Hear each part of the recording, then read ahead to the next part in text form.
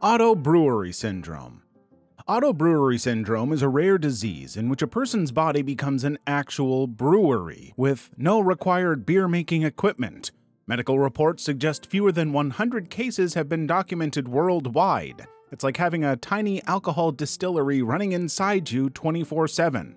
The syndrome occurs when an overgrowth of yeast in the gut goes into overdrive, fermenting carbs and sugars a person consumes into ethanol, booze, brewing beer from the inside out.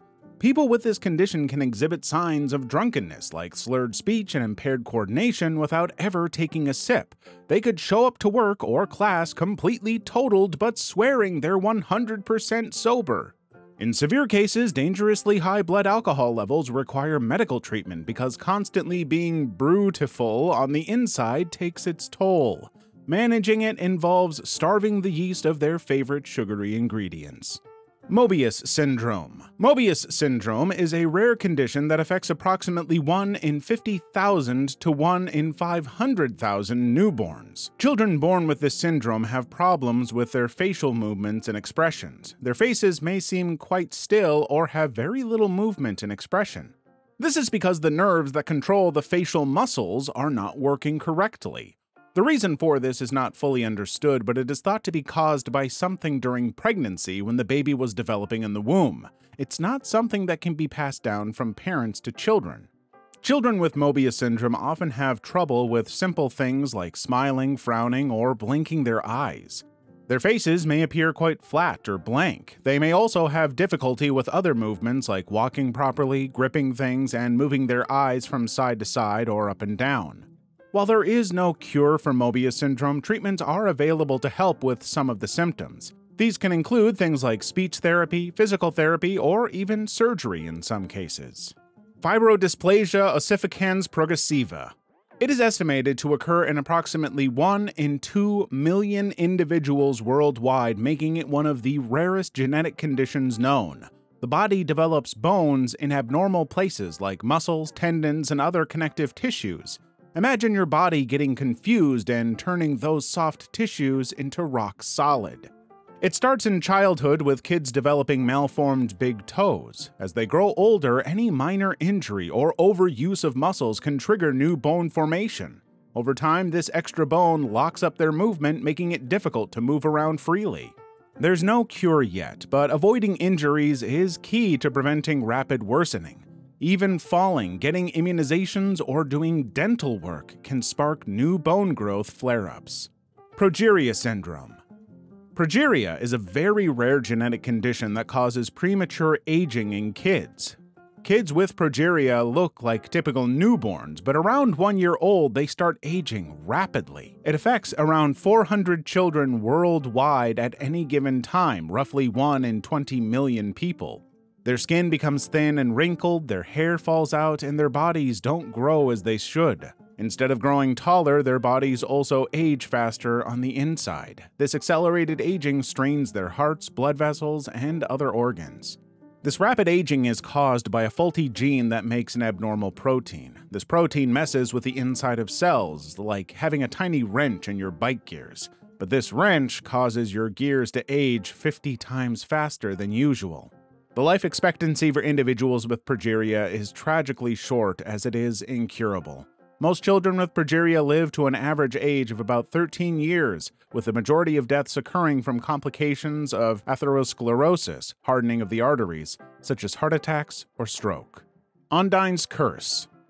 Ondine's curse is a genetic disorder estimated to occur in approximately 1 in 200,000 to 1 in 1 million live births, where the brain forgets to tell the body to breathe normally. Babies born with this seem perfectly healthy at first, but soon after birth, their brain stops sending the right signals to the muscles that control breathing.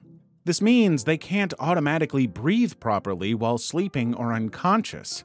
Their bodies don't automatically respond as strongly to rising carbon dioxide levels in the blood, the usual trigger to breathe. Despite this challenge of consciously remembering to breathe, many children with Ondine's curse can grow up, attend school, and be active thanks to modern ventilation equipment and their family's dedication. Fish odor syndrome. Fish odor syndrome is a metabolic disorder that causes those affected to give off an unpleasant fishy or rotting odor. The odor comes from an excessive buildup of trimethylamine, a chemical compound that has a fishy smell. Our bodies normally convert this compound into another odorless form before excreting it. However, in people with fish odor syndrome, there is a deficiency in the enzyme needed to break down trimethylamine properly. As a result, this fishy-smelling chemical accumulates and gets released in a person's sweat, urine, reproductive fluids, and breath, giving off a potent trimethylamine odor reminiscent of rotting fish. Treatment usually involves restricting foods high in nutrients that produce trimethylamines, like eggs, legumes, and some fish. Supplements, antibiotic drugs, or activated charcoal may also help manage episodes when the odor flares. Erdheim-Chester disease. Erdheim-Chester disease, ECD, is an extremely rare genetic disease where abnormal cells start growing excessively in different tissues and organs of the body. Around 1,500 cases have been documented worldwide since the disease's discovery. It's not cancer, but these cells can clump together forming masses or lesions.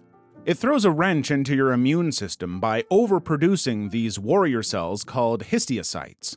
Normally, histiocytes are like bodyguards, patrolling tissues and mopping up invaders.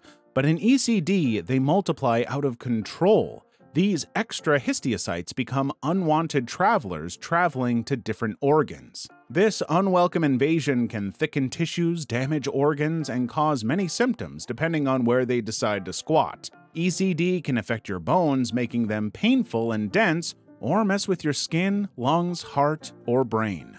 Blue rubber bleb syndrome.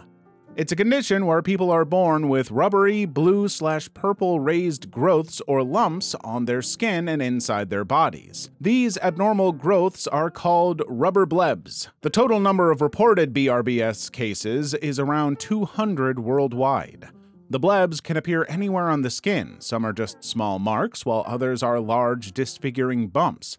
But the biggest concern is when these malformed blood vessel growths develop internally in the intestines, lungs, or brain. These internal rubber blebs can bleed or rupture, leading to serious bleeding issues.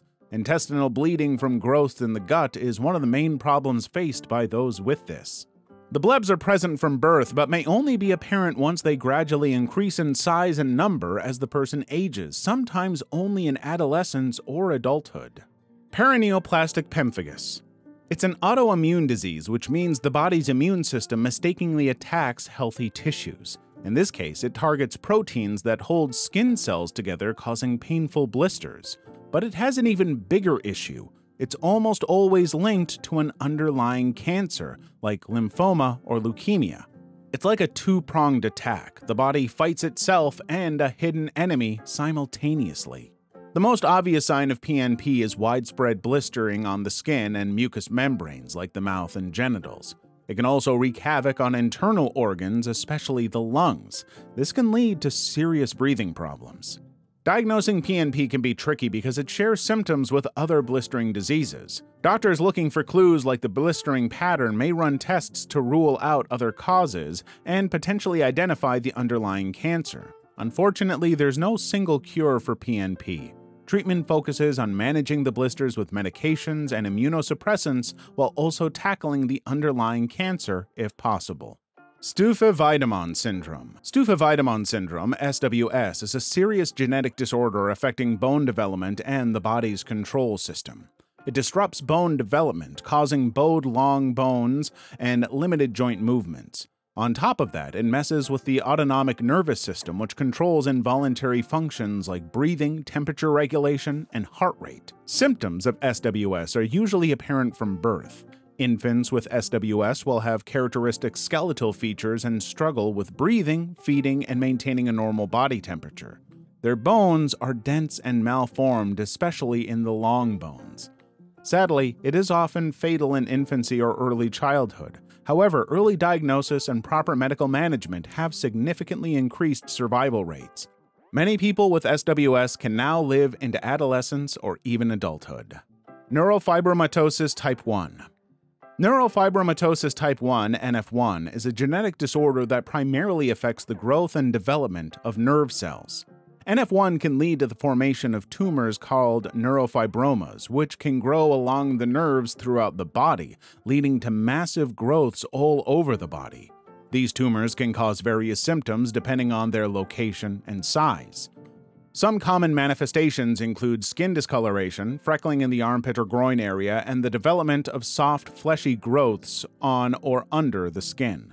In some cases, NF1 can also result in complications such as learning disabilities, bone deformities, and an increased risk of certain types of cancers, particularly brain tumors and malignant peripheral nerve sheath tumors. Treatment for NF1 is primarily focused on managing the symptoms and complications associated with the condition.